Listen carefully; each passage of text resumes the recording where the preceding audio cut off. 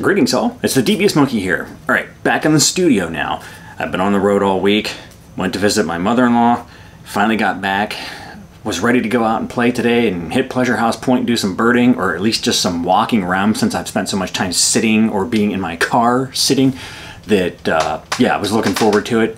Torrential downpour and thunderstorms pretty much all day through the night. So that's out. So I had to come up with something that I wanted to do because I did film a lot throughout the week while I was gone. And I know that I'm my own worst critic, but I have to say that it's pretty unwatchable.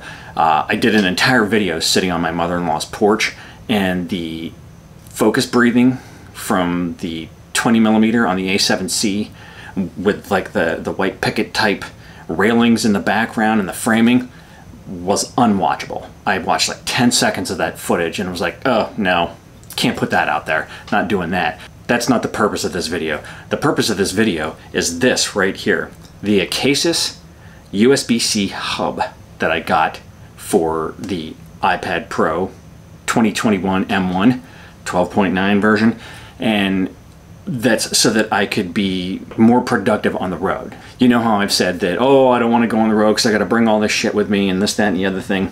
And this is what it gets down to. Normally, if I wanted to shoot video while I'm on the road and post every night, with an iPad that is, so I would have to have all this gear with me so that I could take the footage off of whichever camera, whether it be through the SD card or getting it to here, so that I could take the information from the camera, get it on the hard drive, get it to the iPad, or get it off of here to get it on the iPad, then get it off the iPad onto one of these things so that I wasn't gunking up my iPad with a bunch of shit.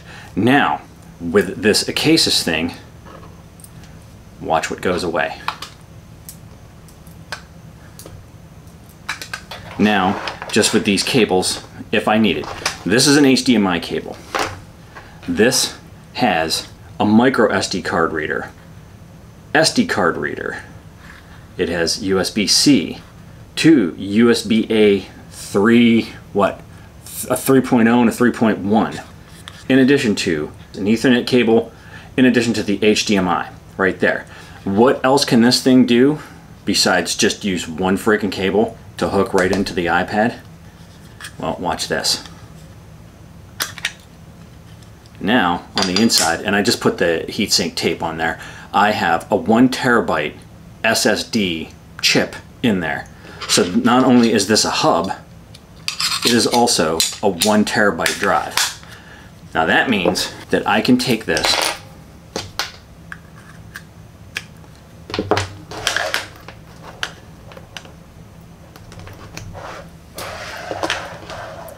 and that's it. I'm done.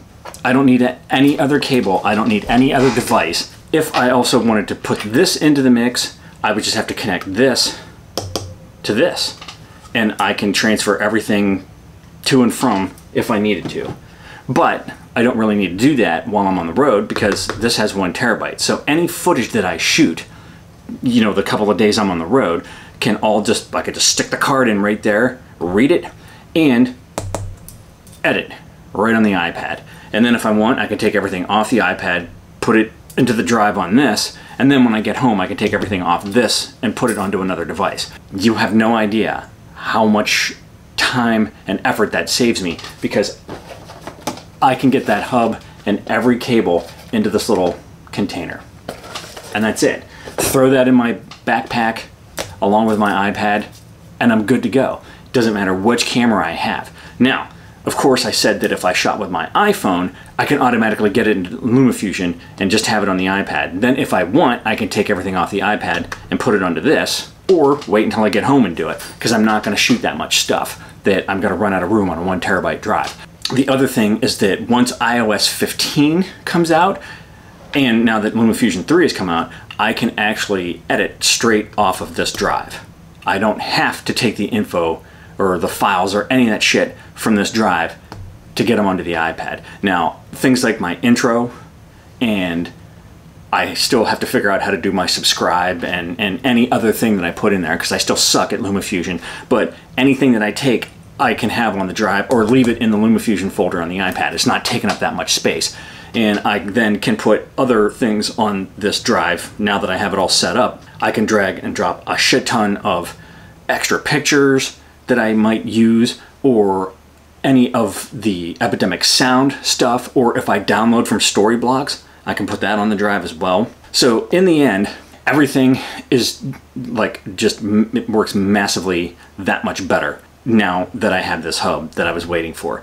I can't recommend it enough. The thing about this Acasis drive and being able to put in an SSD chip is that it takes several different sizes, several different types, anywhere from like a 500 gig all the way up to an 8 terabyte chip, which I wasn't going to invest in because that's insane. It's like crazy expensive. So I got a 1 gig chip. It was like 120 bucks, and they recommend Sabrent, and that's what's in there. It's a Sabrent NVME M1 or 2 or 3 or whatever the hell the thing is. There's so many numbers and letters after it I don't know, but I'll link it, of course, in the description.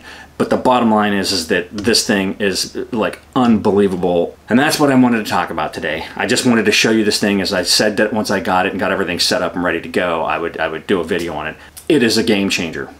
I know that's such an overused term and it's so annoying, but it really is. Do yourself a favor, look them up online. I'll have it linked down below. You might want to give it a consideration.